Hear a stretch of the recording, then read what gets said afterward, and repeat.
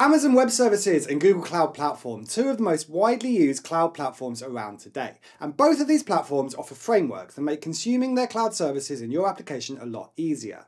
On AWS, that framework is called Amplify, and on Google, it's called Firebase. In this video, I'm going to compare these two in the following categories. We're going to compare their features, and then DevEx, that's the developer experience of using each library, then documentation support, and that also includes community support, then pricing, learning curve, and lastly, we'll assess the future outlook of these two frameworks. What does their product roadmap look like, and where do we think they'll be in a few years' time? Now, a quick disclaimer before we start. If you are choosing between Amplify and Firebase, you're really choosing between AWS and Google Cloud. And there's a bunch of other considerations you should be aware of when comparing these two cloud platforms in general. But for this video, we are focused on how these cloud platforms can integrate into your application using their corresponding frameworks. Firstly though, let's have a quick look at how you use them both in a JavaScript web application. So both of these have a CLI tool that you can install locally in Node.js, and that guides you through the setup in your application. For Amplify, you go to this page here, Amplify Dev Center, and you go Setup Amplify CLI.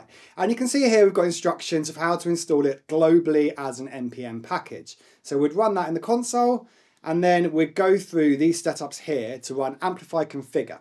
And what that will do is, if I scroll down this page a bit, that will let you log into your AWS account and get some credentials and set up a user that you can use with Amplify from the CLI that talks to your AWS cloud account.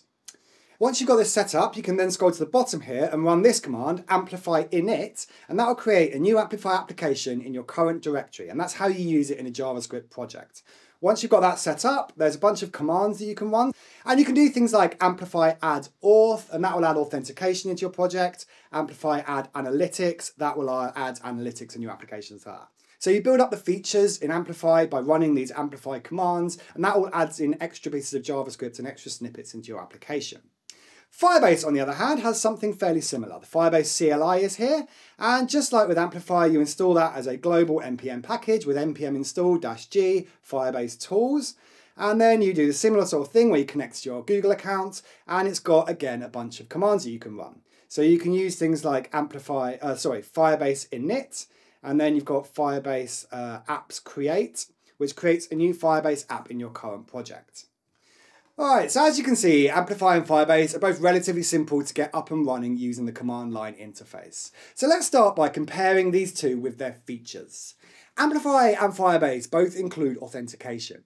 So they allow you to set up secure user authentication with various identity providers so that your users can log into your front-end application, and either Amplify or Firebase will handle the auth flow, and they'll handle passing tokens to the various back-end calls for you once your users are authenticated. In Amplify, this is done with a service in AWS called Cognito, which you can manage in the AWS console. And in Firebase, this is called Firebase Authentication. Also, both these two frameworks include analytics out the box. So Amplify and Firebase both have tools for app analytics, including user behavior, engagement metrics, and crash reporting. But there are some features that are exclusive to one or the other. So that's how I have to decide the winner in this category. AWS Amplify has a couple of things that Firebase doesn't have, notably GraphQL API support. GraphQL is a query language that lets you build flexible data queries when calling an API. The idea is that your front end decides what data it needs, and the back end just returns the requested fields. So Amplify's API functionality lets you set up a GraphQL API that you can consume in your app. And that's pretty cool if indeed you are a fan of GraphQL. Now, I know not everyone is, but there you go. That's not possible in Firebase out of the box. So that's a feature that AWS has that Firebase doesn't have. Also, one more feature that might be significant in the coming years is AR and VR support. Amplify lets you build applications that integrate with Amazon Sumerium, which is a service from AWS for creating immersive augmented reality and 3D applications. That integration enables you to securely embed Amazon Sumerian scenes into your web applications, which is a little bit niche, but it could be a game changer depending on what happens in that space in the near future. On the other side of the fence, however, there are some features that are exclusive to Firebase, and the big one is Firebase Real-Time Database. This is the big selling point of Firebase for a lot of people, to be honest. Real-time databases are databases that you can integrate into your web application, and you make updates on the front end, and then the framework will automatically propagate those updates to the server and to all other connected clients that might be looking at that data. That makes real-time databases perfect for applications that require collaboration. So consider an app like Trello, for example. If you were to move a card on a shared Trello board on one machine, that data is then saved to a real-time database, and then very quickly all other connected people who are logged on and looking at that Trello board will see that update happen before their eyes, and you haven't had to write any back-end code for that. And there really is no direct comparison for that feature on AWS Amplify. There are open source implementations of real-time databases. Supabase is a popular one, and it is of course popular to implement that on AWS, but it's not directly supported inside the AWS Amplify framework of tools. So you do have to use third-party packages and frameworks and things to get that working, or you need to roll something yourself. So when it comes to picking a winner for this category, I've got to say that inclusion of real-time databases, for me at least, means I do have to hand this to Firebase for this category. It's such a huge time saver to not have to build APIs and things just to store some data in your application. You just install Firebase and then bam, you've got a database for your web app. So let's call that 1-0 and look at our next category, which is DevEx. A good developer experience these days usually revolves around three things. It should be simple to install, simple to integrate into your workflow, and then simple to maintain. Both Amplify and Firebase do aim to simplify back-end development. They both offer a ton of features, as we've just seen, and they're both actively maintained by AWS and Google respectively, with regular updates being released to both. However, at a push, Firebase is seen as the more straightforward to learn. That's mainly due to Firebase focusing on being what they call a backend as a service. So the idea is that by using Firebase, you don't have to think about the backend at all. Everything is managed for you in a super simple and accessible way, with much smaller scope compared to AWS. AWS Amplify's integration with the broader AWS ecosystem is less about abstracting away the backend, and it's more about allowing you to easily use AWS services in your application. So even if you do ultimately have to do some of the management and the setup of those AWS services yourself, AWS does therefore offer a bit more flexibility, even if that does come with a steeper learning curve and slightly more convoluted developer experience. So I'm going to give this one to Firebase as well, just because as a framework, it does feel a lot more focused and targeted at one particular type of implementation. Next up, this is the Firebase documentation, and this is the Amplify documentation. So we're going to compare these two on documentation and community support. I'll pop links to these two pages in the description, of course, but yeah, they're both fine. As we saw at the start, the documentation for getting the CLI set up is very comprehensive. Both Firebase and AWS Amplify have robust ecosystems with detailed documentation and active communities around them. They both have thousands of questions tagged on Stack Overflow, and they've both been around long enough to find multiple excellent examples of open source projects that people have built with each and the other. It's tough to judge this one, but ultimately I think I'm going to make a call based on the most prestigious metric in the entire world, and that's GitHub stars.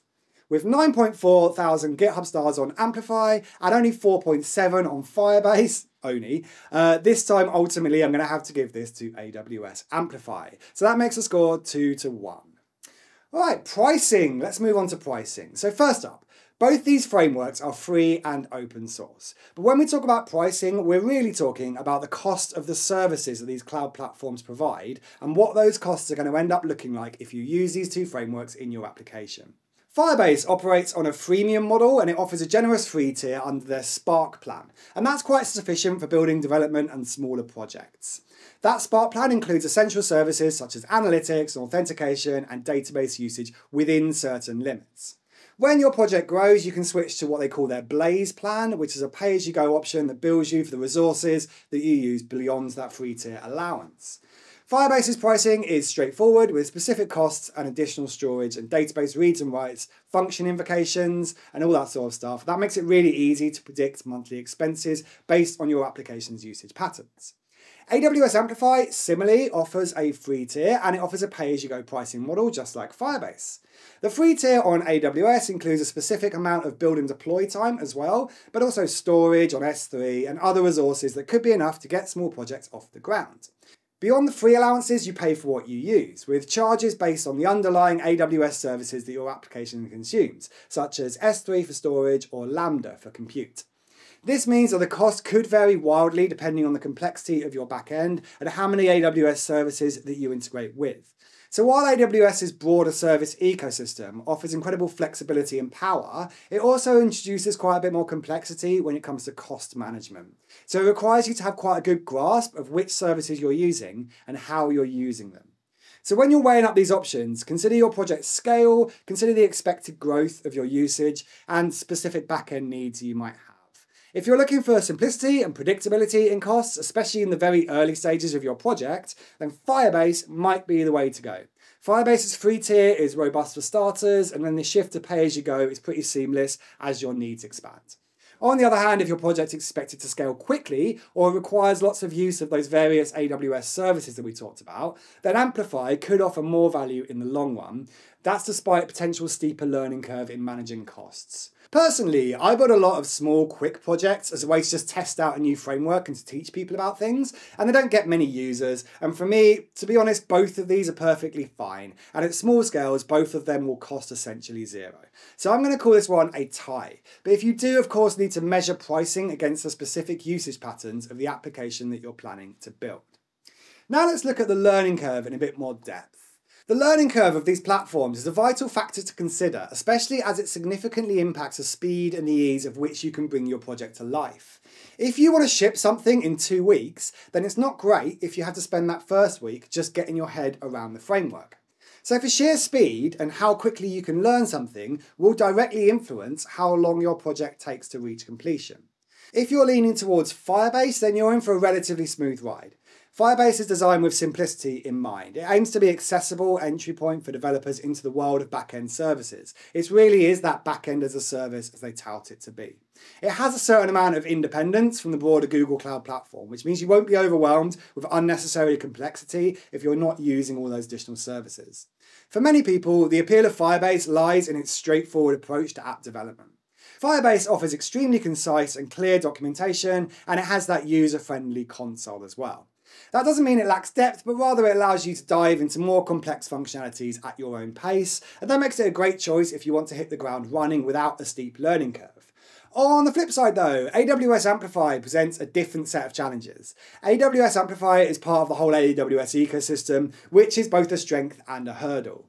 The strength lies in the extensive range of services and the flexibility that offers, and the hurdle is that there's a lot more there to master.